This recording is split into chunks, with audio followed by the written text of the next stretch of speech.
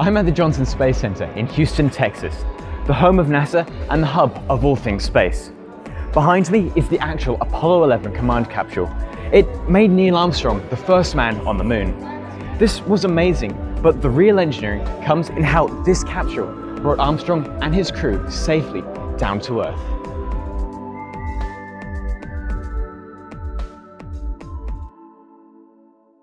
The key to all of this is the exchange of energy. When it goes up, the ball is transferring kinetic energy into potential, and on the way down, potential back into kinetic. This is the same for rockets, when we have launch and return to Earth. We added energy to the system by using 5 rocket engines. All of this energy has now got to be removed, preferably before we hit the ground. Friction is part of the solution, but the majority of deceleration is actually from bow shock. The air in front of the capsule just can't get out of the way fast enough, and it gets compressed, becoming almost like a brick wall and rapidly decelerating the capsule. Compressing air also comes with another problem: heat. I have here a can of compressed air, used to clean the dust off computers. Just like with the can of deodorant, when I press the button, the air is allowed to expand. I also have an infrared camera. Hotter areas are shown in red, while cooler areas in blue.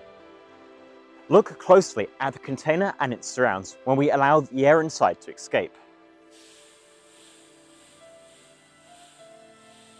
You can see how the container cooled down.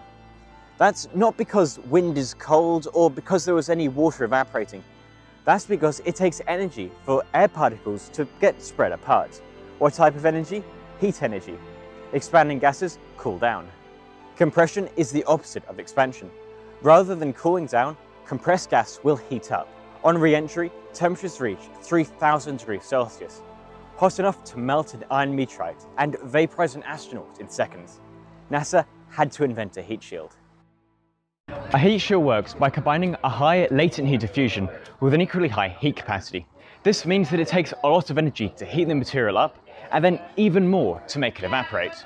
NASA uses a special type of acrylic for this purpose, but water has some very similar properties. I filled up 2 balloons, one with air and the other one with water. We're going to expose them to a 2000 degree propane torch to see what happens.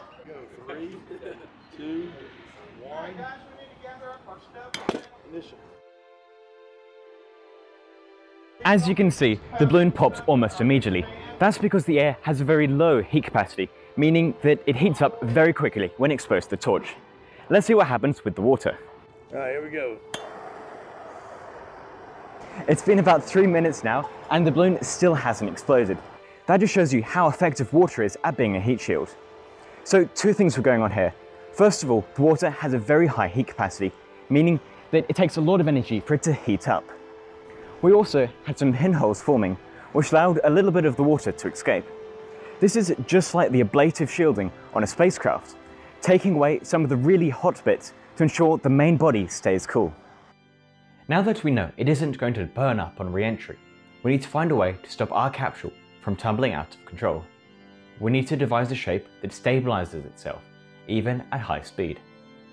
This is our 1 in a million find. The Bremen main mass meteor is an oriented pallasite. This means that unlike almost every other type of meteor that falls to Earth, it didn't spin when it came in, instead staying stable and face on. This dome, sculpted by the heat of re-entry, is perfect for retaining aerodynamic stability. If it tilts downwards too far, then more air is deflected in this direction, generating lift to bring it back up. Tilting up too far, and the lift acts downwards, keeping the meteor pointed in the direction of travel. Almost like a blueprint delivered to us from the gods, the NASA engineers based the Apollo capsule design off of this meteor.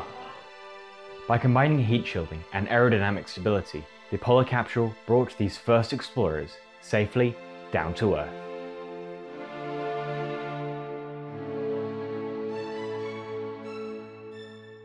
Massive thank you to everyone who made this video possible, and in particular, the incredible team at NASA. Next month, we return to Perth Science, so make sure to subscribe if you haven't already. In the meantime, this has been James Dingley from the Twilight Frontier. Keep looking up.